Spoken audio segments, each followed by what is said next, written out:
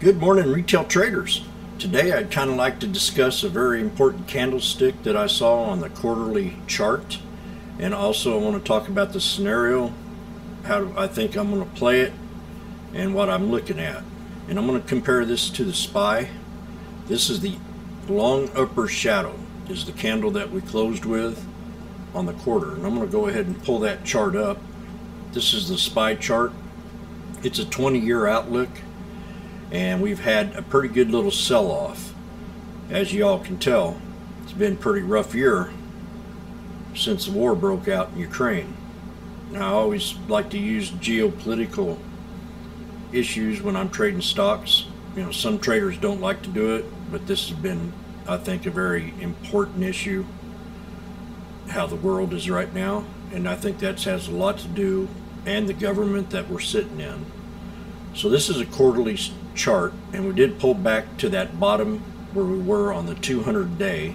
If you look at the yearly chart, or the 3-year chart, excuse me, we're approaching that 200-day SMA. Now that 200-day SMA grounds up right down here to this here Darvis box that we had back in 2020. And I'm going to go ahead and draw that in with a square idea here. And that's that old Darvis box right down there. Now I did call the pullback on this stock, and I also called the breakout on this stock to the 200 SMA on the yearly chart. When we were down here, we had an open window. We had 3 black crows, and that was my indication that we were going to have a turnaround. That was a pretty good flush. And then I called this here reversal out, this open window shadow here, and she ran up and hit the 200. It had to consolidate in the Darvis box that we had right here.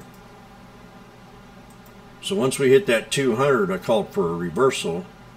At least I said we hit a hard resistance, and to start thinking about a pullback. I did not expect it to go all the way back down here to the beginning of that run. So that's where we are right now.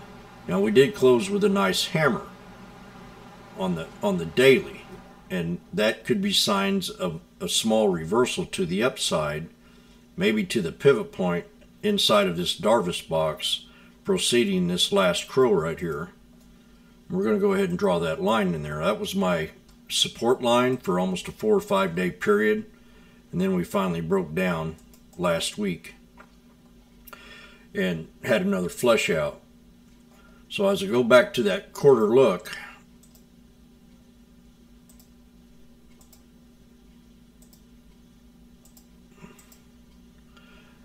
just kind of tells me that maybe we could be in for some more selling pressure.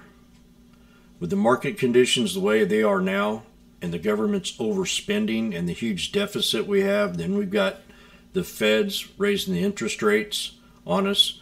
It's still going to apply a negative mindset to the market. People are going to react in a negative way. But then I got to think, well, we hit the double bottom. So that's what the fat cats were looking for on the yearly chart. They were wanting to go back to them June lows again and retest that bottom. And that's what they've been talking about for the last 2 weeks.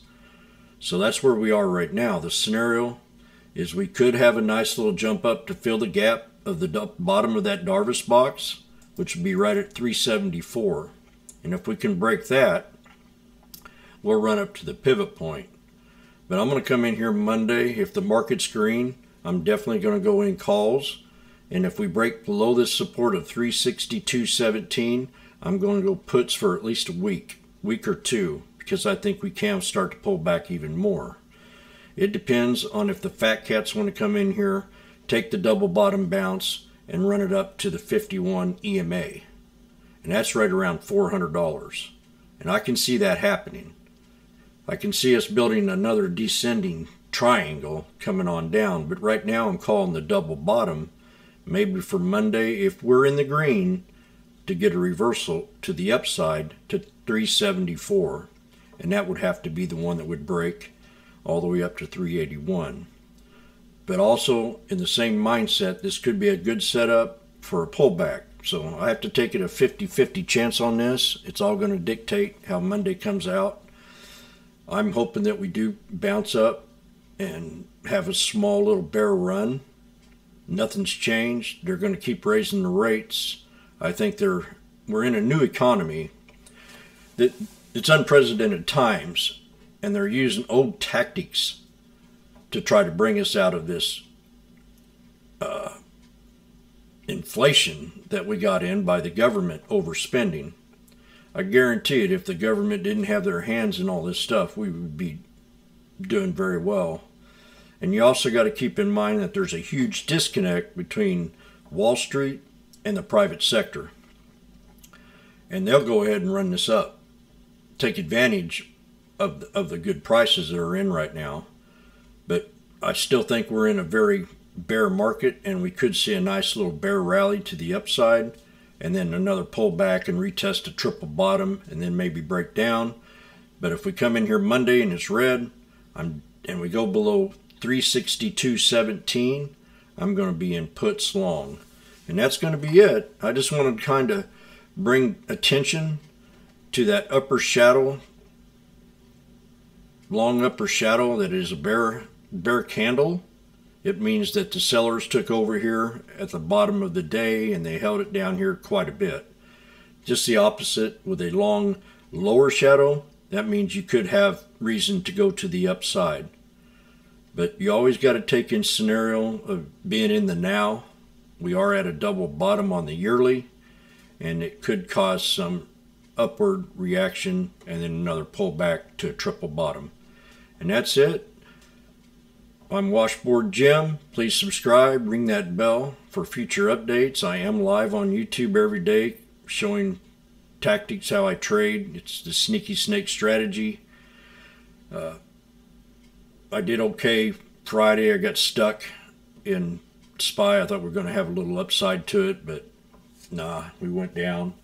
So I had to take a loss on my SPY, but at the end of the day, I played the SPX and I was able to make money. So have a great day. Retail traders, hit that like button.